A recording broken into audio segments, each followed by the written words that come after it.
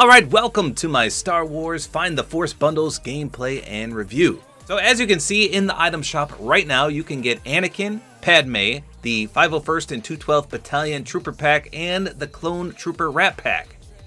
And it looks like you can only buy Anakin and Padme's bundle individually. Now in addition, of course, there's multiple skins that you can unlock from the Find the Force mini battle passes. One costs 1,000 V-Bucks, the other one doesn't. I might do a review on some of these. They're pretty much all the same, except for Darth Maul. And by the way, if you want to buy the entire battle pass, let's see, how much does it cost? I don't want to do it, but I just want to see. Okay, it's not that bad, $16.50. So if you want everything with no effort, 1,650 V-Bucks, plus the 1,000 that it costs to buy the bundle in the first place. But I'm just going to be focusing on these skins up here, as well as the wraps. So let's start with Anakin Skywalker. So here he is in the locker. It says The Chosen One, and look at how good they are at replicating faces now. That is spot on. Of course, this is the iconic actor Hayden Christensen, and it looks exactly like him. So he of course played Anakin in episode 2 and 3 of the trilogy prequel, and I think they did him some justice here. This looks phenomenal, from his Jedi outfit to his lightsaber to his face. Everything looks very, very clean. So his back bling is the Jedi holocron. It says stores the teachings of the Jedi. The Sith use these as well, if I remember correctly. So nothing too special there. I myself would probably not run this just because it is one of those floating back blings, and I'm not a big fan of those. I think he looks way better without a back bling, but that's just me. Or you could use any other Star Wars back bling out there if you want. His pickaxe, I think a lot of people are going to be disappointed with. Obviously, we all wanted a lightsaber, and this is what we get, the Fusion Cutter. A useful tool for tuning up your pod racer. Anakin certainly did love his pod racer, but to turn it into a pickaxe tool, it looks like it's got a decent splash, though. We'll see. All the Star Wars pickaxes are pretty underwhelming. However, Anakin's Jedi Interceptor looks really, really sweet. It says, where the fun begins. Look at that. Can't wait to see this in-game. And of course you can see R2-D2 in there. Does he move? I thought I saw him move, but he's not moving right now. So his wrap is right here. It's called the Actis class. This of course references his ship, which is the Actis class Jedi Interceptor. Or in Fortnite, the Anakin's Jedi Interceptor. Same color scheme. So before I begin, I just wanted to say thank you to Epic Games for gifting me most of these. And then some of my community actually gifted me the rest. So I appreciate each and every single one of you. Thank you so much. And of course, I am an Epic partner, and that's why they gifted me a lot of these as well. Now for an emote, I equipped the little pod racer. I believe you can get this from the quest rewards. I think Epic Games gave me this when they gifted me everything else. But it is traversal, and it says, now this is pod racing. And he kind of laughs when he's flying around. All right, here we go. Let's check out his glider first. By the way, I did put Darth Vader's contrail on. He does not come with those. So let's check out Anakin's Jedi Interceptor. Here's the deploy. Okay, that's not bad. Obviously, it'd be way cooler if we could ride in it, but that's not how gliders work in Fortnite. Let's see if R2-D2 moves. I swear he swiveled around at one point, but I don't see him moving at all. No, I don't see anything. Let me get out of the slipstream. I do like the deploy. The wings unfold. Not too shabby. Okay, so here we go. As I mentioned at the start, not really a fan of the back bling. It's just too bulky in my opinion. Looks like it is somewhat transparent. You can kind of see in there. I think they did just a fantastic job with this character. Now obviously there's nothing bright about him, nothing reactive, nothing that glows. Just a solid overall looking skin. This dude nailed it, and take a look from the front. You can see his lightsaber right there. Very, very clean. So how about the pickaxe? Okay, it looks like it kind of has Thor's hammer's animation. Let's see. Yep, tosses it from one hand to the other. Oh, there's absolutely no contrail? Okay, well that's a little disappointing. How about a splash effect? Okay, splash is there. Why is that not the contrail color? That's a nice splash though. So obviously this is a tool he uses to fix his pod racer. Speaking of which, this is the little pod racer. Pretty cool. Remember this in episode 1? Nice sound effects, that's for sure. You can't see his smiling face, though. I love it. How about the wrap as well as the aim down sights? Pretty clean. You can see he's got his full set of hair. I think in episode 2 he had the shortcut, didn't he? And this is his episode 3 one. The wrap is just okay. Again, not reactive, not animated, and it suits his glider, which is kind of weird. Because obviously you're never going to have your wrap and your glider together. So why didn't they just go with a jet black one? I don't know. It doesn't really match his character. There's nothing yellow on him at all. So that's about it for Anakin. There's not really much to say. He's a pretty low-key character. If you're a fan of Star Wars or Darth Vader, you're going to absolutely love this character. All right, let's just get an elimination and see if that backlane will surprise me and do something here. All right, here we go. Focus on the backlane. No. It'd be cool if it kind of displayed some information or something. No, nothing on that one either. Try to get one more limb here. I'm going to try to hip fire with the red eye. Oh, wow.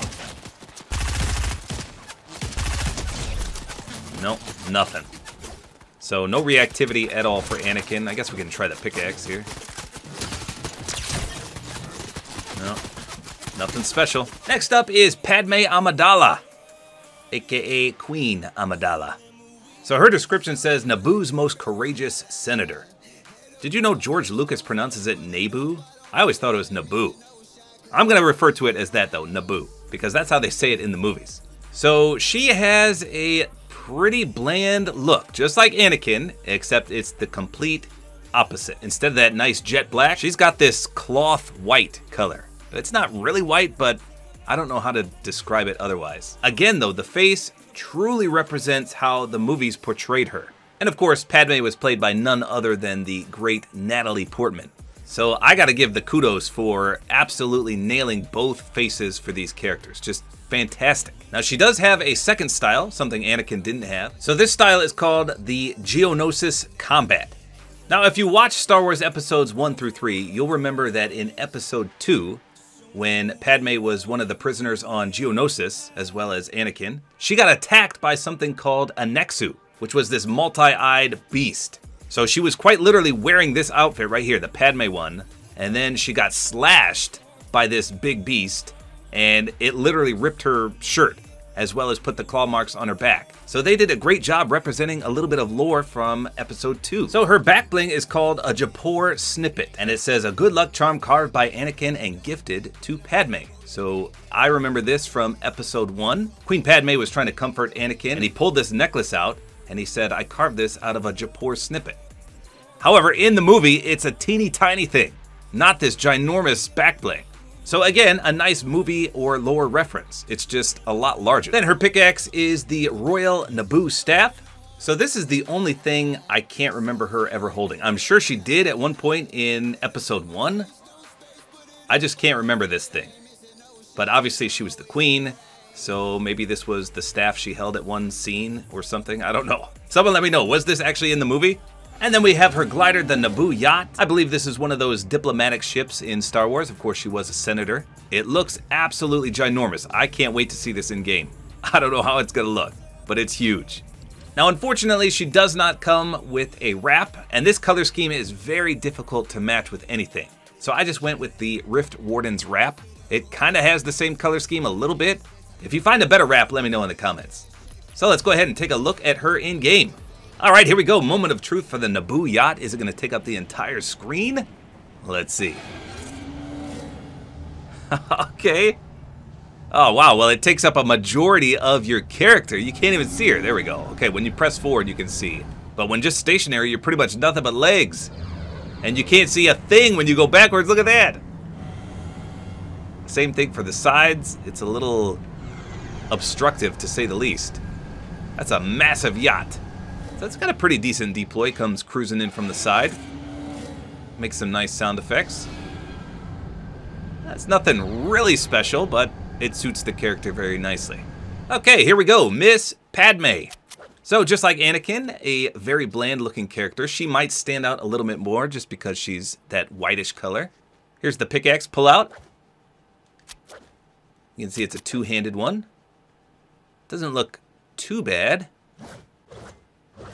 Not much of a contrail. You can see a little after image. Let's see if there's a splash. Okay, nice golden yellow splash. Pretty solid.